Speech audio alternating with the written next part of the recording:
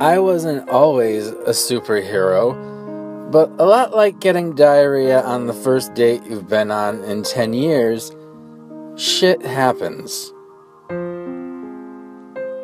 These days, all I have to keep me sane is a bottle of Daniel Jack's, some nudie magazines, and a picture of a plastic duck. Actually, it might be a goose. I'm not really sure. I can dodge bullets, I can lift buildings, and I can even fly when I'm sober enough, but it still takes me nearly 6 hours to sober up. Talk about a bag of gorilla dicks. I guess it's like my toaster used to say, the hair of the dog is better than the horns of a giraffe, which is weird because giraffes don't have horns, and I never owned a toaster.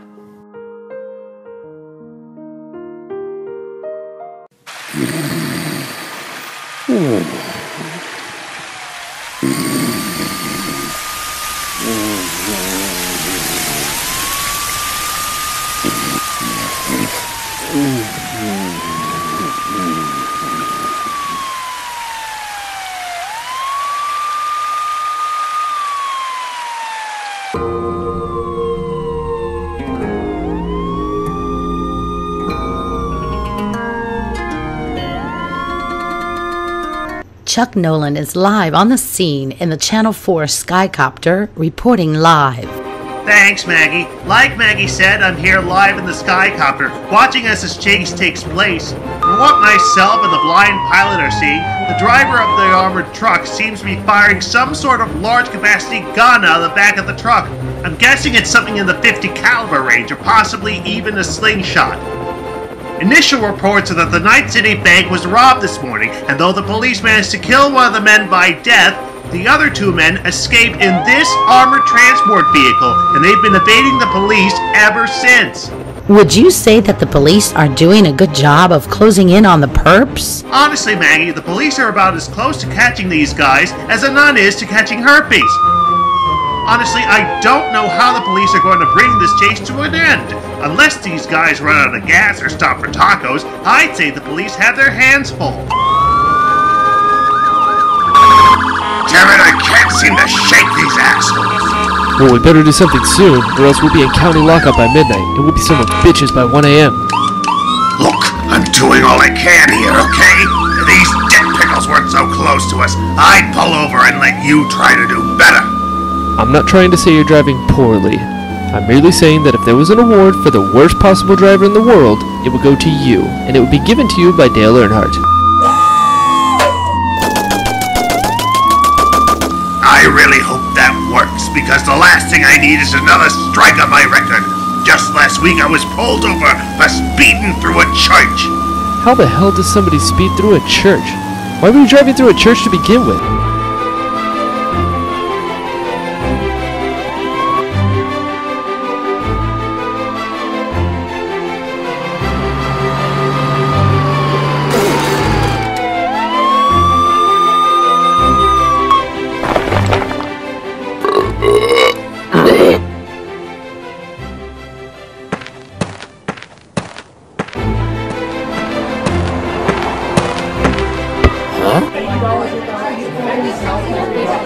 All right, people, calm down. Let's calm down now, everyone, so I can speak. Please, everyone, be calm. If you'll allow me to explain the situation, then I think you'll understand the events of today. Would everyone shut the hell up already?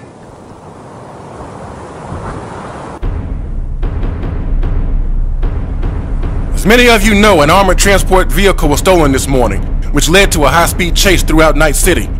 Though several officers were injured, there were no civilian casualties.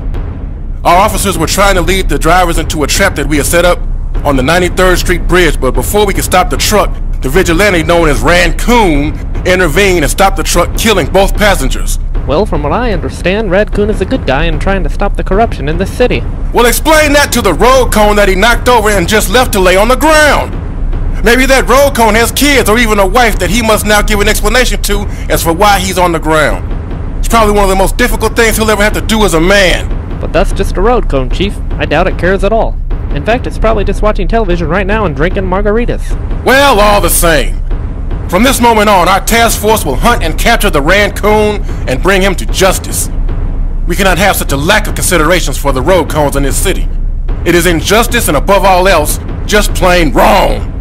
Shouldn't you focus your manpower on rebuilding the buildings Radcoon destroyed in the process of stopping the armored truck and pay less attention to the Radcoon? This is why you members of the media will never understand the world for how it looks beyond your cameras and fancy microphones. You only see chaos and destruction.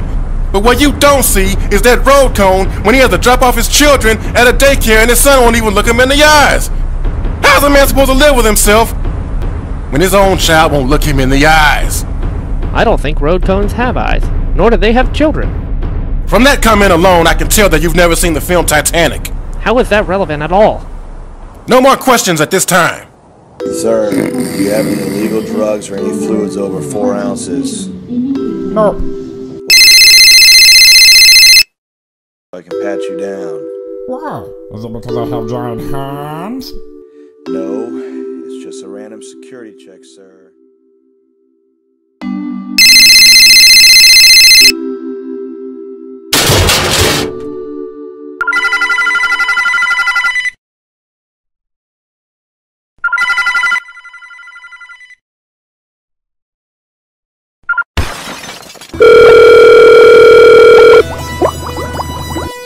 What the hell?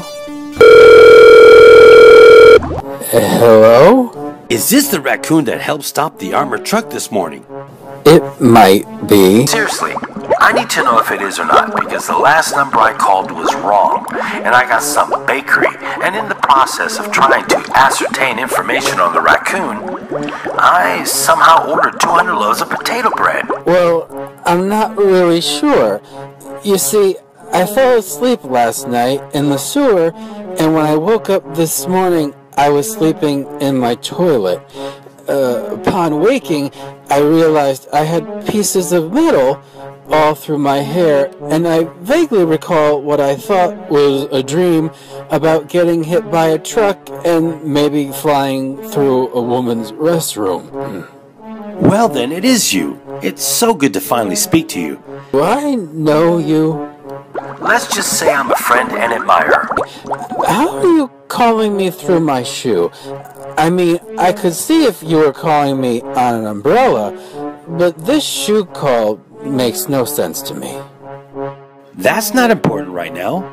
What is important is that you lay low for a while so that the new police chief and his task force can't find you. And I can help with that. I didn't know the police were after me. Did I get drunk and take a dump in the mayor's jacuzzi again? No, the police are after you because they think you're a vigilante. Why would you want to help me? Because you're a hero, and Night City needs more good guys. It's imperative that we get you to safety. I need you to meet me at the 35th Street Bridge. If you can't find it, use GPS. And if GPS doesn't work, ask one of your fire hydrants. They know everything.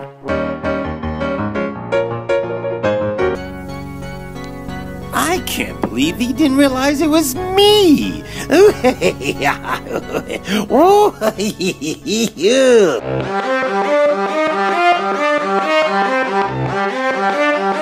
has that stupid raccoon gotten himself into this time?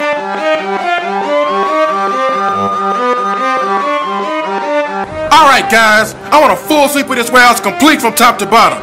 Imagine this warehouse is your prom date and she's giving you a full invitation to her goodies. I expect you to take her by the hand, throw her on the bed, and lead an exploration that will make Lois and Clark blush. I expect you to leave no stone unturned and no button unbuttoned. And by the time this is over, I want this bitch calling her friends and telling them that you did things to her that the internet hasn't even heard of yet.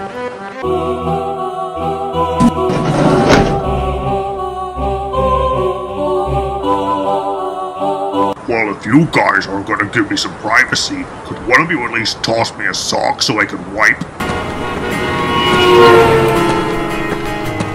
Hey baby, are you looking for a good time? No thanks. I don't want herpes. It's you, isn't it? You're the raccoon that stopped that truck that was armored, aren't you? Did someone just ask me if I'm a duck farmer? You've really opened up a lot of eyes with that stunt of yours. Hey, what I do on Thursdays at the drag bar is my own prerogative, okay? It's no one else's concern if I want to put on a blonde wig and call myself Tammy Hot Lips. What are you talking about? You know, I'm not really sure.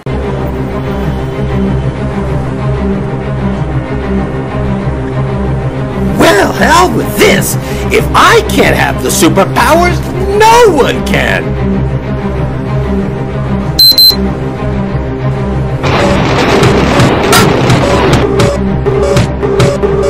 Oh crap.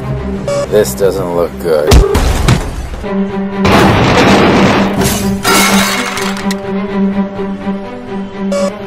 Ouch!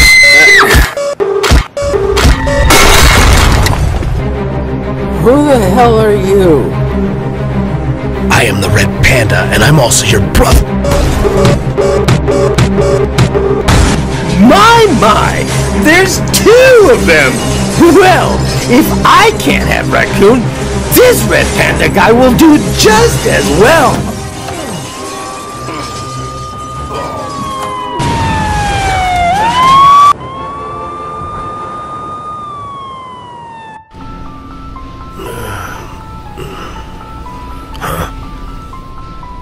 It's pointless to struggle.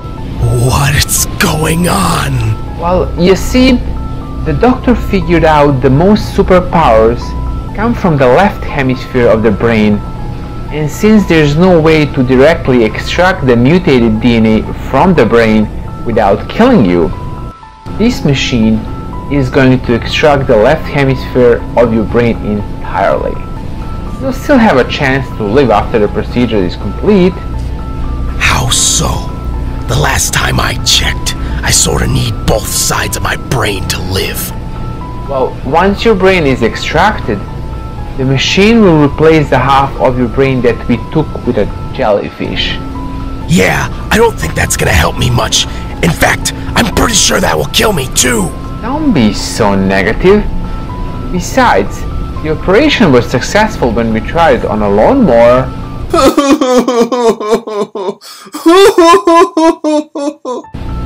Please, don't do this. I beg of you. Sorry, friend, but if you're looking for mercy, you've come to the wrong place. No. No.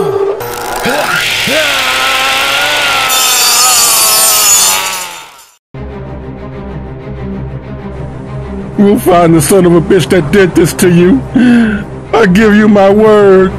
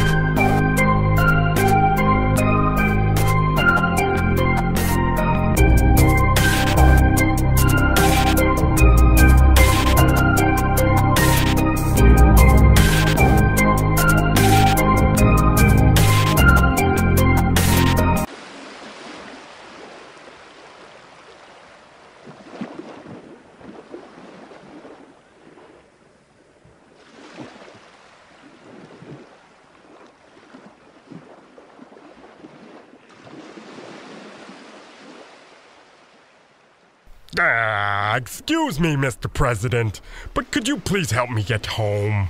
You see, a coyote ate my mother, and I'm almost certain the light bulbs are out to get me. I wonder if this means dinner's done. Man, I really could go for some pancakes right now.